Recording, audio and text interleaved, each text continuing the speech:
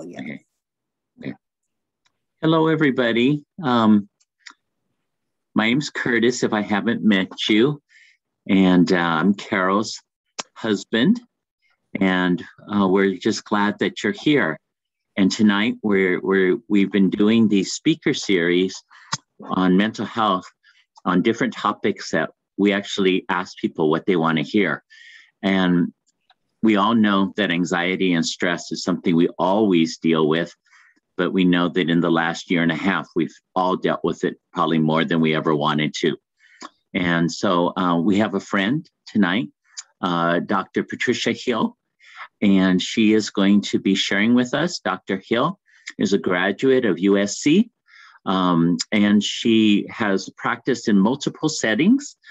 She really enjoys continuing to learn and to add to her understanding of how to help people.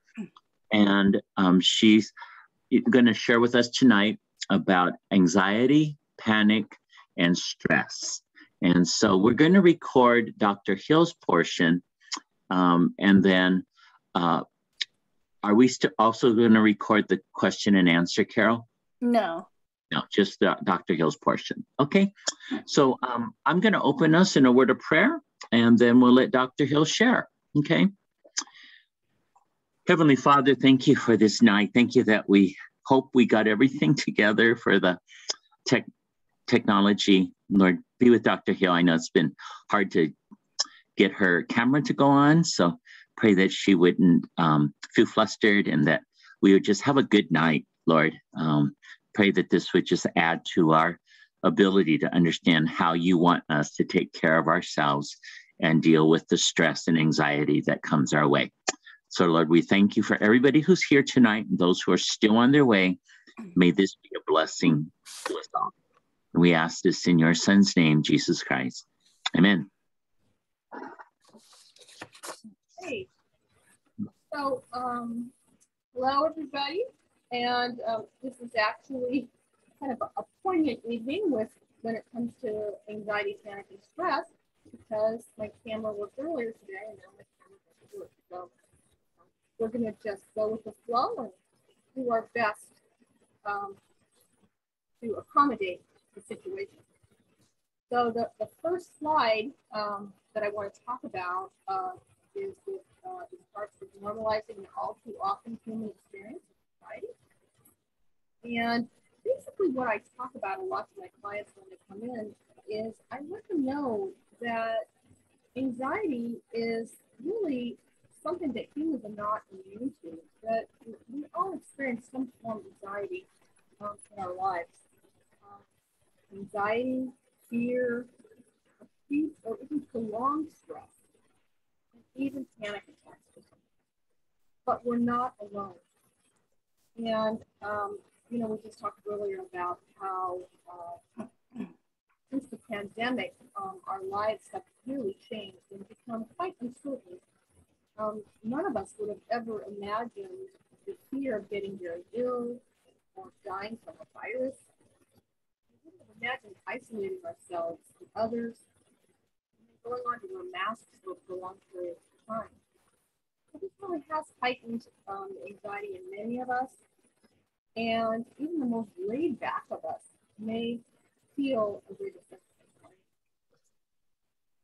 anxiety. Move on to the next slide, which is definition of anxiety. So what is anxiety? Well, some of us refer to anxiety as a feeling of fear or worry, really ill at ease, being on edge, nervous, and even uncertain and apprehensive. Dr. Hill, can you wait 1 second? Yes. I just want to ask people, can you hear and understand Dr. Hill? No? Shake your head or nod your head. Shake your head, yeah.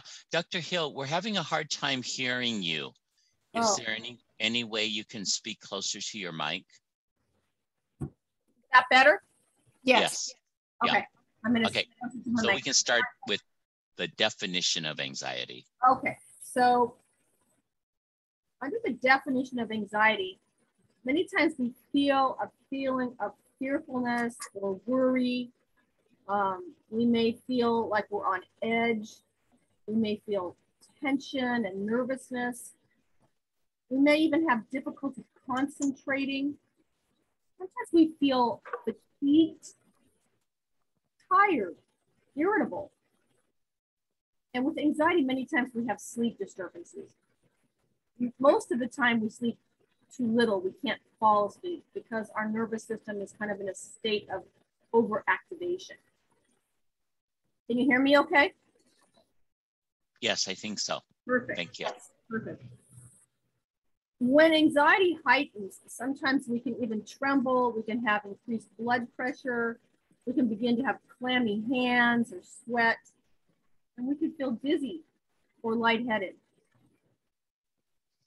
I'm going to talk a little bit about some of the clients that I have treated and some examples of anxiety that we don't typically think of, but sometimes each of us may have a unique situation or something in our body that heightens us to know that we're feeling anxious.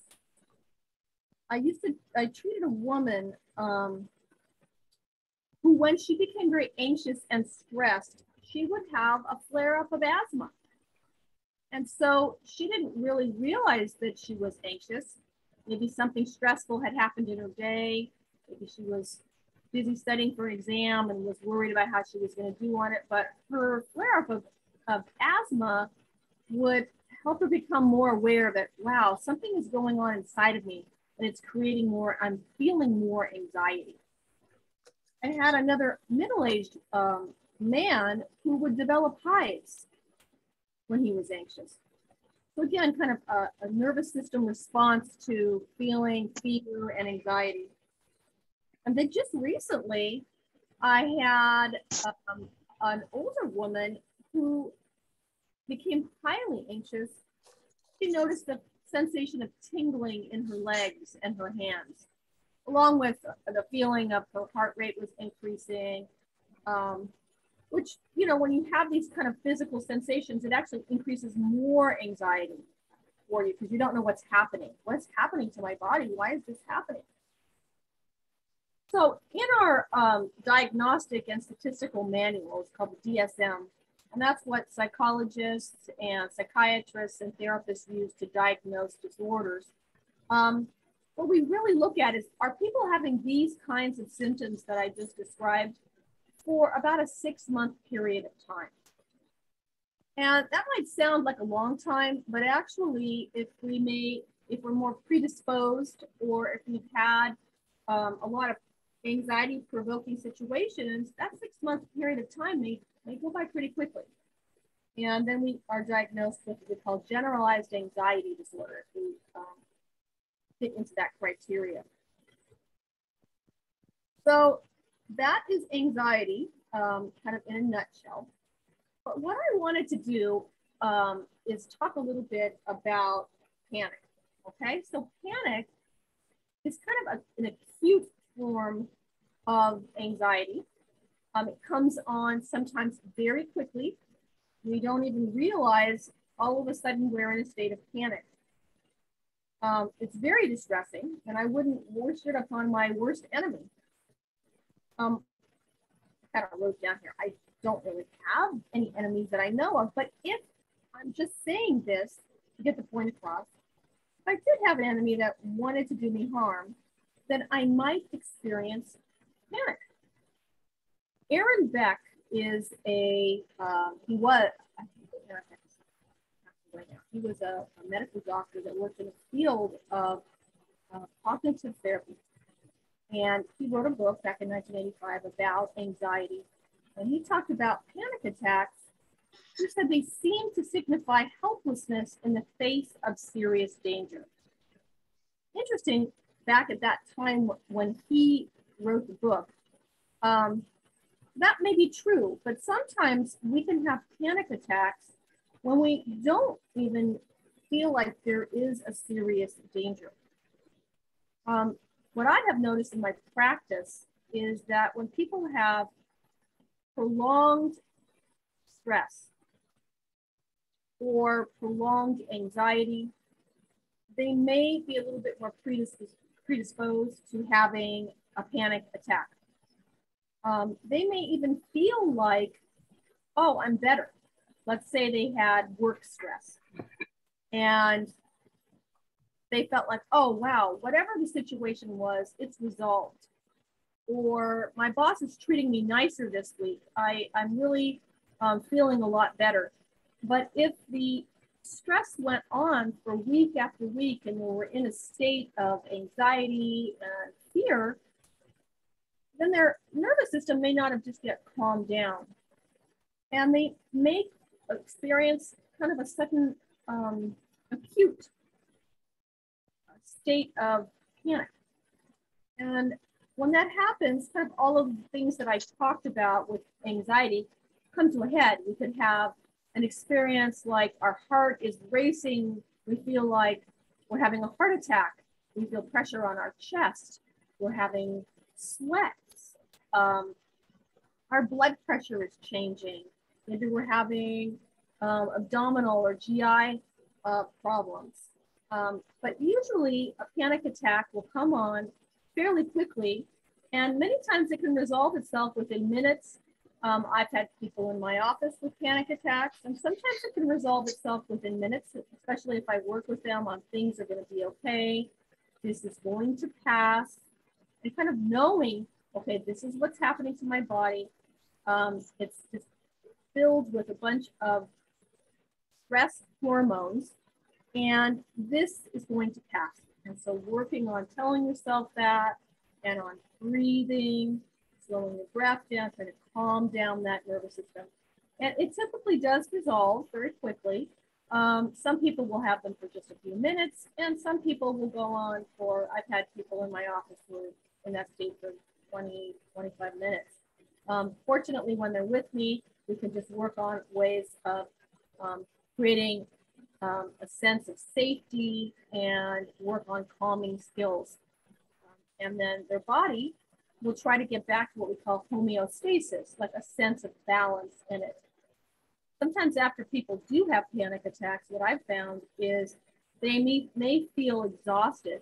They may feel emotionally and physically worn out from all of those stress hormones that have been released into their body. And I do tell them that. I say, you know, you might just feel a little exhausted, or maybe you still feel anxious. Maybe that anxiety did not completely go away. Aaron Beck, when he talked about anxiety and panic, he looked at cognitions. So what he thought was that a person's way of thinking might create the ability for panic to form. Then it would go from anxiety maybe into panic. So the cognition, he uses an example of a person that feels like they might have eaten something that wasn't right, something was wrong. And they begin to have some GI discomfort. We've all kind of eaten something once in a while and we think, oh, wow, something did not agree with me. Was it, you know, the food, maybe something was bad that I shouldn't have had. And so the cognition Beck looks at is something terrible could be happening to me. And so you think like that, and then the physiological reaction, the experience that you have in your body is, wow, my whole nervous system is revving up. I have a rapid heart rate. I feel kind of faint. I'm having more abdominal sensations. I'm sweating. Oh my gosh, something must be really wrong with me. And so the affective experience, meaning emotional, could be high anxiety, fear, and worry. Maybe even a sense of dread. Oh my gosh, what's going to happen? I feel a sense of losing control, which is one of the things that really stands out with panic, is the sense of losing control. I'm no longer in the driver's seat. I got pushed into the back seat, and panic is in control of the driver's seat. And then building on more fearful thinking, and then more activation of the nervous system. So I don't know if any of you can relate to that, but the key is to try to understand what's happening to the body. I've worked with some people who have actually wound up in emergency rooms because they thought they were having a heart attack, and it really felt like one, but actually it was a panic attack. And so the next time they might experience that, they learn some skills to work with that. I'm going to talk a little bit about defining derealization and depersonalization, which is an interesting aspect of what might happen when our body basically is flooded with stress hormones. So derealization, when we experience that, we may have a sense that your environment around you is really part of another world. You somehow feel detached from your surroundings. Things can feel unreal or altered and not like you normally feel.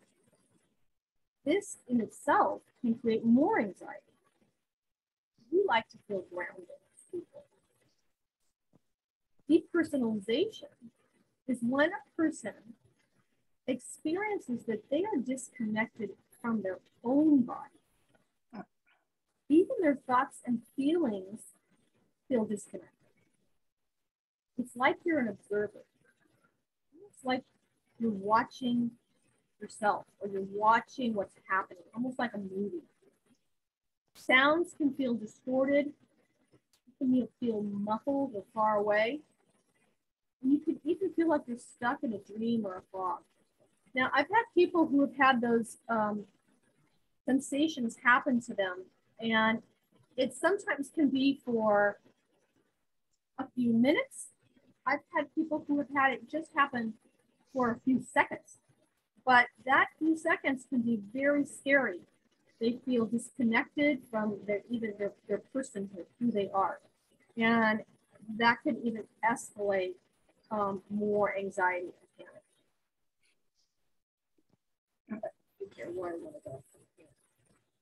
Let's see what's up. I think I talked about Beck, so we can actually move past Beck and into the next slide. There we go. Stress. Stressful situations, especially prolonged ones. When I mean prolonged, I mean at least a month or more of chronic stress.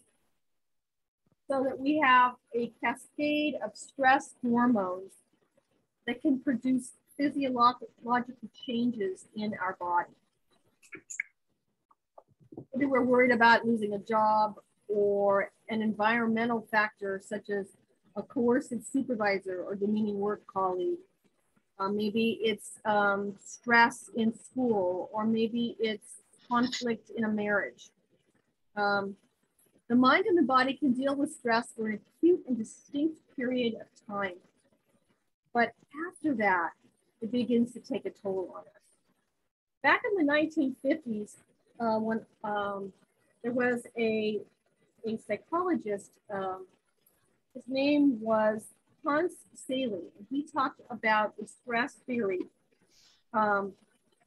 He had three parts to his theory. He talked about alarm. So when our body kind of goes into an alarm state of fight or flight, sometimes freeze. Resistance, which is when the stress kept going on and we kind of resisted that state. And then exhaustion. And so we got exhausted. And this isn't over a very short period of time. Our bodies are kind of equipped to handle stress for short periods of time, but over long periods of time, it really can take a toll on our health. And Selye talked about that. He did some research. He introduced hormones into mice and other animals, and he looked at how stress hormones, how hormones could affect the nervous system and the immune system. And, although much of the research has advanced today, he kind of looked at could people develop ulcers or animals, or could they develop cardiac issues with chronic stress. And then more research continued to look at how stress can impact health. I'm going to look at a Bible verse. It's Psalm 139:14. It tells us that we are fearfully and wonderfully made by our Creator. God certainly knew what he was doing when he created our autonomic nervous system. They call it ANS. And so I'm going to talk a little bit about our autonomic nervous system, which we can break it down into two things. It's two subsystems, parasympathetic and sympathetic, okay? And what I like to do is I like to use imagery and visualization so that it helps to aid in the understanding and memory of what we are speaking about here. So let's visualize for a moment.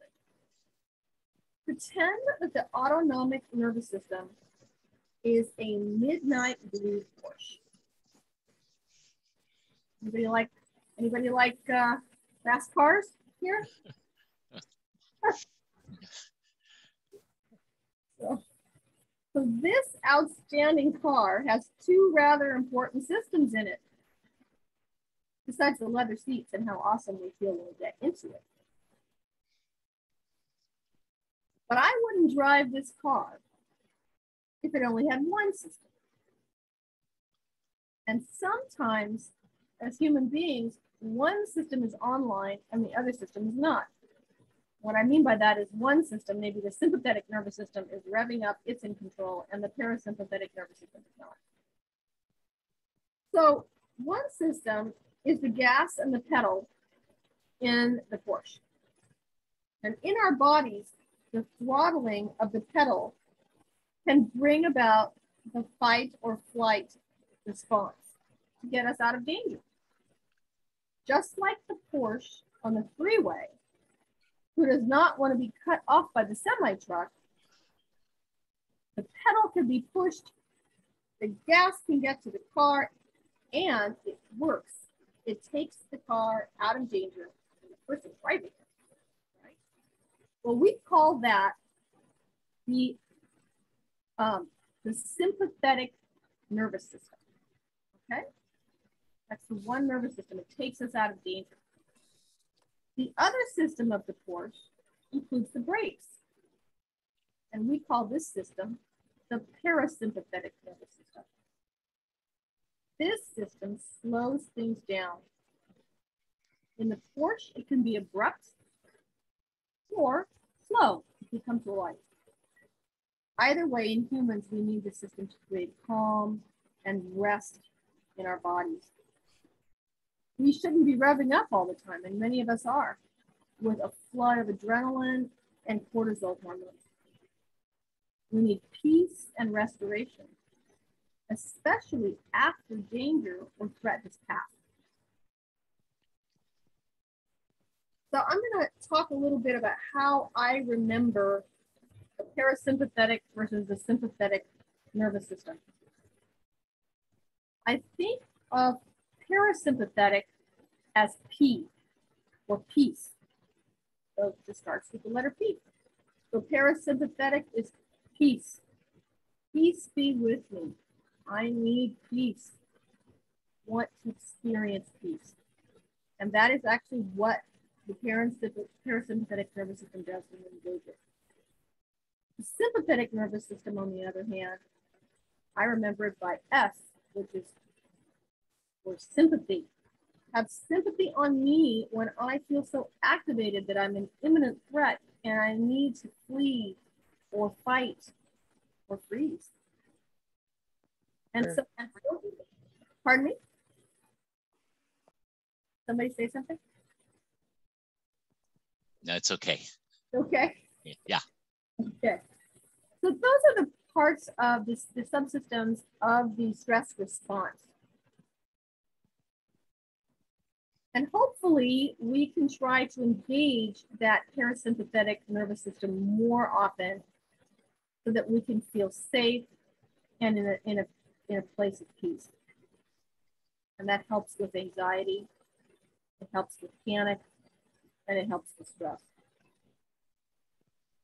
There's a book called Revive the Anxious Brain, written by Pittman and Carl. And they have some interesting observations and research that they've done with regards to anxiety. And they talk about the brain, and they talk about the cortex, which is the outer part of the brain, where thinking and cognition takes place, and the frontal lobes, which are part of the cortex. Frontal lobes, we could create, analyze, decipher, think, process information, executive functioning. Very helpful for our lives. We also have another structure in the brain called the amygdala. It's part of the limbic system. I have a little picture up there on the slide of the limbic system. It kind of includes the amygdala, the hypothalamus, and the hippocampus. And that structure, it kind of lies, it has, part of it is in the right and left hemisphere. Two almond-shaped pieces. Many think of it as one structure, but I think it actually is shared, and it has, it's kind of duplicated in the right and the left hemisphere. The amygdala is associated with emotional memory, and fear is one of them. It's the little protector of the brain and the body. So think of it as a cute little mini dog, like a little terrier of the brain. The amygdala is associated with fight or flight response used for survival. This little structure is vital to us. It goes on to send messages to other structures in a pace like lightning speed. The little guy doesn't mess around. It sends immediate messages to the hypothalamus. The hypothalamus is really the kind of the regulator of the brain and the body in a way, because it regulates heart rate, blood pressure, temperature, and that goes on to send messages to other structures of the brain and into the body, increasing blood flow, blood vessels to constrict or dilate, adrenaline to flow throughout the body to give us energy so we can flee or fight. Because this little structure of the brain, the amygdala, holds emotional memory, sometimes the cortex isn't even aware of what's happening in the amygdala. It happens so quickly. So I'll give you an example. I went on a hike the other day with my family, and we were walking in the hills, beautiful, beautiful day. Got up early in the morning, it wasn't too hot. But there are rattlesnakes in the surrounding hills. And so we were walking kind of on a narrow path, and there was what I thought, my senses thought, was maybe a snake. I think I was probably thinking about it anyway, but I jumped. So the amygdala actually can sometimes react faster than the cortex can think. It's kind of that survival part of our brain. Well, in that immediate second, I jumped. And just as I jumped, I realized that's not a snake. That's a stick. It's an interesting looking stick, I'll tell you that. But it's kind of like a survival mechanism within our brain. So the authors of Rewire Your Anxious Brain, they talk about a woman who has a social phobia and is fearful of speaking in front of a group of people. She may try to rationalize with her cortex that she is fearful of being criticized by others. Many of us would, right, if we got in front of a group of people. But if the focus of the possibility of another anxiety structure is not given some significance, then some important knowledge might be lost. The amygdala may be the little protector of the brain. It may actually be remembering something that her cortex is not aware of. A woman over time was able to recall a memory of being chastised by a teacher as a child in a group when she was reading. Her emotional memory was reacting to speaking in front of a group many years later. The two structures are important to be noted. I do think that in some ways they work together, but sometimes one might be a little bit ahead of each other, and one might not know exactly what the other might be doing immediately. So the amygdala was sending signals to other brain structures, creating a fight or flight response. But the woman was not actually in danger at this time. The little protector was actually not helping her right now. There truly was no fire to put out. There was no danger. But in her brain and body, they were responding as though it was. In this case, rationalizing may not be the most effective way, but rather using skills like deep breathing to calm the nervous system. So when I think of the little amygdala, I visualize that little doggy that I sometimes get to babysit. You guys see the picture of the doggy there sitting on my sofa? That's in my office. I brought her to my office the other day. She was a little sweetheart. She liked all of the clients. She even sat in the lap of one of my clients. She really liked him. He had no idea what a fierce little creature she could be. She weighs about 3 pounds, but she is a protector. I'll give you an example. I really laughed at this. So my grandson is 3, and I have a husky. And when we go over to my daughter's house for dinner, I bring our husky, and my grandson drives him crazy. Runs around and runs after our husky, and the husky tries to get away and runs under the table. And eventually, if my grandson bothers her too much, he'll bark. Like, warning, please stay away from me. It's a high-pitched little bark. Well, little Kita, the little doggy that you just saw in the picture, she came over to visit one day, and we went over to my daughter's house. Kita went after my grandson just like a little protector. She ran all over the yard. My grandson, he was fleeing. He was scared. He was scared about little dogs. And so as people, we want to try to calm this little doggy down in our brain sometimes. Not every knock at the door is an intruder. Authors of Rewire Your Ancient Brain discuss the idea of exposure to begin to change your amygdala's response to a stressor. So if we go back to a person maybe who has social phobia or they're afraid of speaking in front of a group of people, then allowing ourselves to tolerate this distress, work on calming skills, breathing, telling yourself, this is not so bad, I can do this.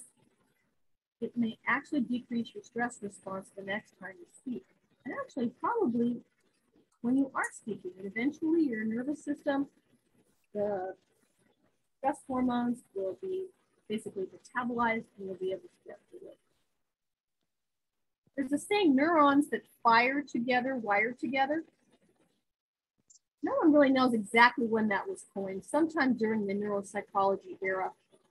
But that is a very interesting statement, neurons that fire together, wire together. So if we can get neurons that are firing when we are doing something that might be activating, maybe stressful, and yet we work on calming skills, then something that maybe made us very anxious or stressed, we can work on allowing our bodies and our minds to be in a calmer state.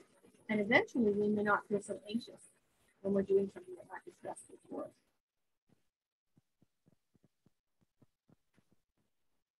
Let's see where I'm going here. Let's move past that one slide. Okay. Anxiety is not always a bad thing. Okay. And sometimes I don't think it is. When clients come to my office and they're speaking about anxiety and experiencing it, I often ask them, what's going on in your life?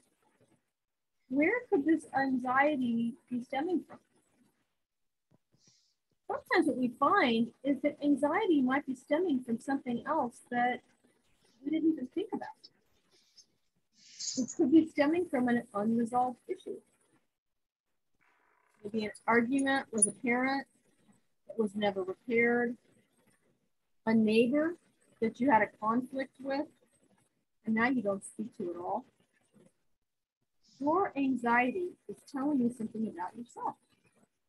And so we want to address it. Maybe we need to confront it and look at it and see what can be done here. So it may not actually just be anxiety, but it actually may be something that lies beneath that. It could be sadness. Maybe it's loneliness. Anxiety is loneliness. Or maybe it's anger. Take a moment and think about that. Maybe you're experiencing that. And sometimes you feel anxiety because something isn't resolved. Maybe there's something in a relationship that's not resolved in your life. So other emotions, underlying emotions, may be creating more anxiety for you. Move on to the next slide. It's Calming the Anxious Mind. There we go. Great book. In Calming the Anxious Mind, the authors discuss a study. They look at different people with different stress outcomes and how attitudes and beliefs are related to physical health. And they noted 3 elements. I call them 3 C's. I don't know if they did, but I looked at it and said commitment, control, and challenge. It all makes sense. But let's say there's a stressful event that is occurring. We kind of look at our stress hardiness. One element is commitment. The deep interest and involvement in what is happening around you, to you and to others. You have an interest and a sense of connection to what is happening. Another element is control. Feeling or thinking confidently that you have the ability to do something to lessen the destructiveness of whatever that stressful event is. Maybe you feel you have really good assertiveness skills that you just learned. And wow, I can take those into the work situation. I can take some control over this difficult situation. Maybe you feel like you have the power to influence it. You're good at that. The last C is challenge. And that's really how we perceive or view things. Viewing a stressful event as an opportunity for change or growth. Like, what could I do here? Oh, how can I step back and look more objectively and more from a positive perspective? And so when people have different ways of looking at things, maybe they're more pessimistic, their stress hardiness may actually be less than those who tend to be more positive, have a greater sense of control, and look at a stressful event as a challenge, something we need to learn. I'm going to quote something from a daily devotional that I read all the time. I love to read it in the morning. It's called Psalms to Soothe a Woman's Heart. That's not on here. We'll just stay right there where the book is. And in this daily devotional, the writer says, whatever troubles you are facing, there is no reason for despair. God hears you and will help you. Call to him. Lay your burdens at his feet. He is always available to speak peace to your soul. So for me, sometimes I stay on just a few pages in that devotional and I read them and I begin to change my perspective. I begin to challenge myself and think, what can I learn from this? What is it that maybe positive can come out of my experience?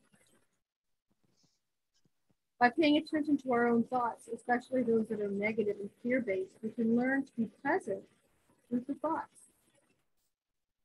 We may even choose to reframe a thought and see the problem from another perspective.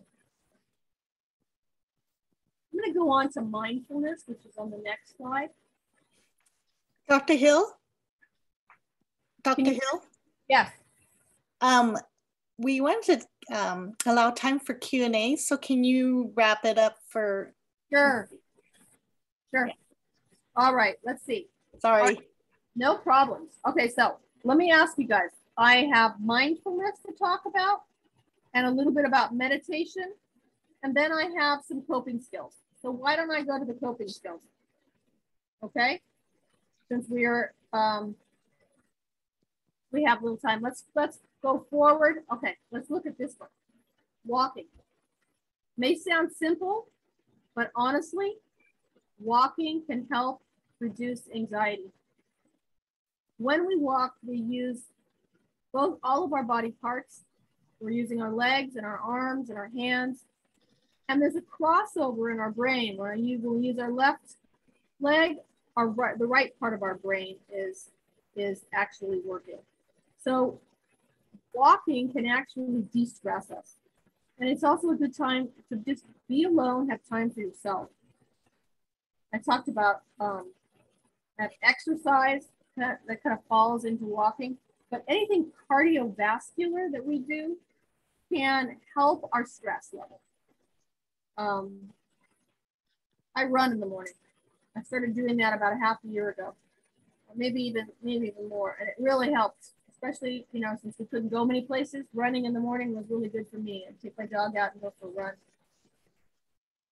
Let's move to the next slide quickly. Exercise. Let's go forward one more. State methods. This may sound silly, you guys. Use Netflix or other formats wisely but happily, okay? I've had clients who've come to me and said, my brain just won't shut off. I've just been so anxious and stressed today. I started watching a movie that was nothing like my life, and I got lost in it and fell asleep. Sometimes reading a book or just getting out of what is going on in our lives can help us to think for a little while and relax, and it distracts us. Let's go on to the next slide. Getting into nature, okay? That's something I think that during COVID, many of us, even though I don't think that the forests and the trees and the beaches of the earth were filled with the COVID virus, a lot of us isolated, and we couldn't go to the beaches because they shut them down, or we couldn't go for hikes because the hills were closed. But getting back in touch with nature can help us feel more grounded and a greater sense of peace. Do I have any more time? About 2 minutes. Okay. All right. Well, being creative, journaling, writing a poem, playing games, they're great distractors. They may make us laugh. Laughing and forgetting the world's woes, forgetting our woes, can help us to be less stressed and less anxious. Eating, okay? If anybody has questions later, there's also some supplements that could be helpful, but trying to eat a lot of fruits and vegetables, because interestingly enough, the food we eat winds up becoming the neurotransmitters in our brain and body. So if we're not eating well, if we're eating fast food or we're eating a bunch of junk food, then we're actually depriving our own body from creating the neurotransmitters that are necessary for a healthy lifestyle. Move to the next one.